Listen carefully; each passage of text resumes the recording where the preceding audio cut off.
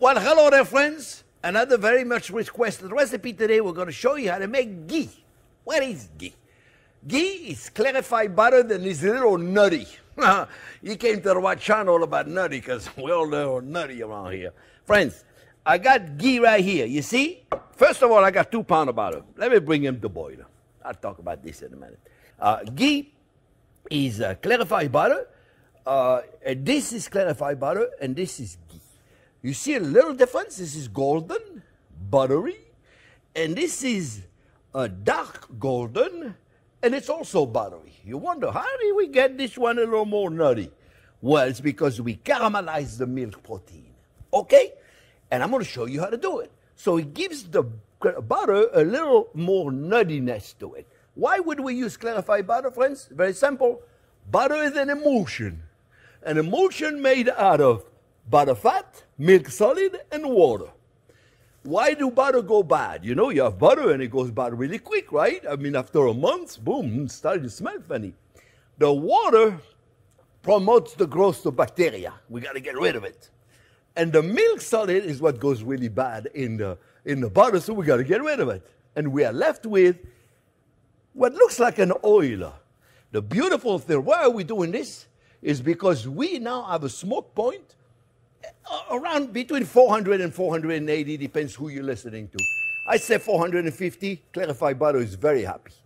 So this is why you do it, because you can cook steak, you can cook chicken, you can cook fish, you can cook a multitude of things and not having to worry about burning it. If you cook with regular butter, 250 degrees, the milk protein are going to burn, and then you have a brown butter. Which sometimes, that's another subject, you can do a nice brown butter fish or brown butter ravioli or so many things you can do with brown butter. You got to know how to do it correctly. We'll do a video about that later. So we have 2 pounds of butter. 2 pounds of butter, friends, is giving us just below 4 cups of clarified butter or ghee in this video today is ghee. And the beautiful thing about this, one more thing that is beautiful. There's so many things beautiful about butter. But what is really beautiful about this, friends, is you can leave it at room temperature on your counter for 6 months, and you can leave it in the fridge 1 year, not having to worry about nothing. You want to cook a steak, you do it with clarified butter or you do it with ghee. I promise you, you won't do it with your cooking oil. Cooking oil tastes like nothing. They're not so good. They get rancid and they don't taste good. Butter always tastes good, especially clarified butter. So I hope I clarified the whole thing. And clarified, oh, that's what you do. I hope I clarified the clarified butter thing. Now we're gonna show you what to do. It's very simple, eh? Do it 2 pounds. I mean, like I said, it lasts you a year in the fridge. It's gonna congeal, and when it congeals, you just take it out. You put it in I recommend you don't put it in one of those because it's got the metal on it. And when it congeals, you can't put it in the microwave. What I do is I take a little bit out, put it in a small measuring cup, put it in the microwave for maybe 30 seconds, 45 seconds, depends how big the container is, and then it's back to liquid form. If you leave it at room temperature or in a fridge especially, it's going to congeal, make it more difficult to use. But you can use it when it's solid. It's like consistency of regular butter, so maybe a little harder. You put it in your saucepan, you put it in your whatever you're going to do. But remember, it congeals, and doesn't mean there's nothing wrong with it. I find it's easier if it's in a liquid stage, but put a spoon of clarified butter in there, it's good. So look, friends, we're going to mix this up. We're going to make sure it comes to a rolling boil, right? And after it comes to a rolling boil, we're going to reduce it down slightly, and we're going to literally burn the milk protein. And that's what's going to give us that nuttiness I was referring to earlier compared to clarified butter. Clarified butter, we remove them, but we don't burn them. So it's more buttery. It's up to you. This is used in Indian cuisine. We love Indian cuisine, and that's what they use in India to make all their so fantastic food. And they use ghee. You can use it I use it to make stocks. To make steaks and everything too. It's wonderful. All right, friends, we're going to bring it to boil. I'll be back in a minute.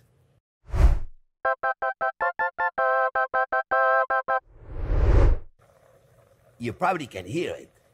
It's bubbling. And we're going to leave it alone for a minute or two while it's bubbling.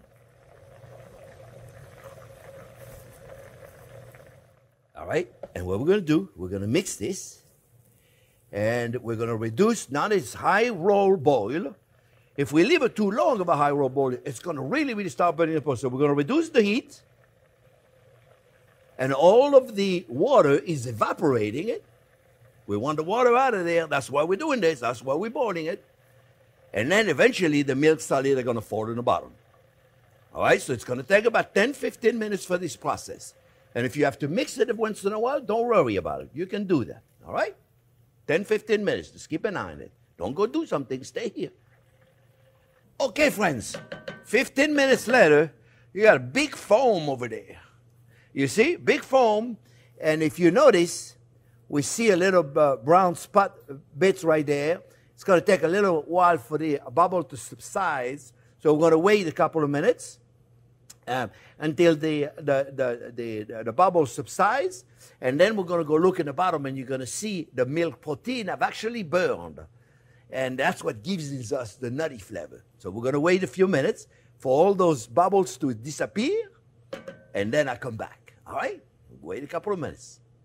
Okay, friends. So now you can see right here we still got bubbles. The heat is off, and what happened is the milk solid that I've burned, I need to fall in the bottom. So we're going to wait for that to happen, and this could take about 10 minutes. All right? So we're going to wait for it to settle in the bottom because they are all over the place now, those milk protein. We're going to wait until they fall in the bottom. So let's wait a few more minutes. Remember, about 10 minutes. So now you're done. The heat is off. You did what you're supposed to do. So now let's just wait. Okay, friends. You probably can't see that much, but there's a few bubbles still going on. And this is just from the heat. So what I did is I just moved a little bit of the weight from the milk right there. A little bit. We're just going to remove this. So I have a ladle right there, and I'm just going to go slowly and just remove it. I just push them on the side. See, it's very easy to remove. We don't want to disturb the bottom. So it's best if you wait. Just wait a little bit longer. You know, I'm just waited about 10, 15 minutes, but if you wait longer, you wait, better off you are. So if you got things to do, come back in a half hour from now. It's even better, friends. All right? So now, what we're going to do, you know, let me take a clean ladle because this one has some of the milk in there. I'm going to take a clean ladle, and I'm just going to start pouring it. Let me just remove this right there. And I have a strainer,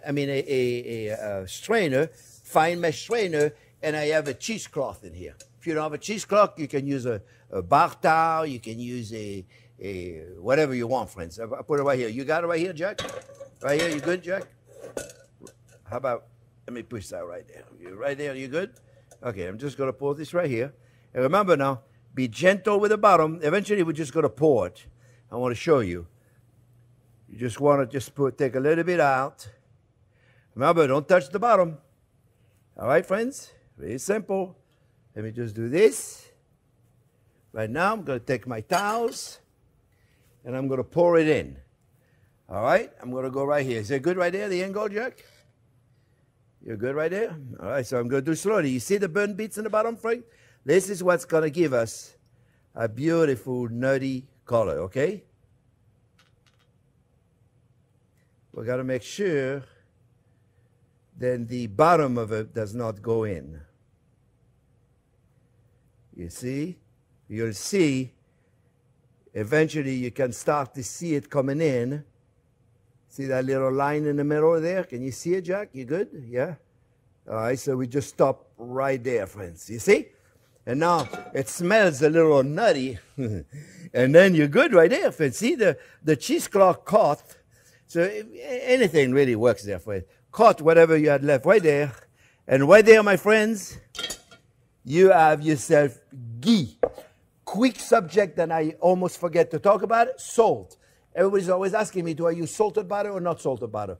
Think about ghee as an oil you're cooking with. When you buy cooking oil, olive oil, any cooking oil, avocado oil, do you buy salted oil?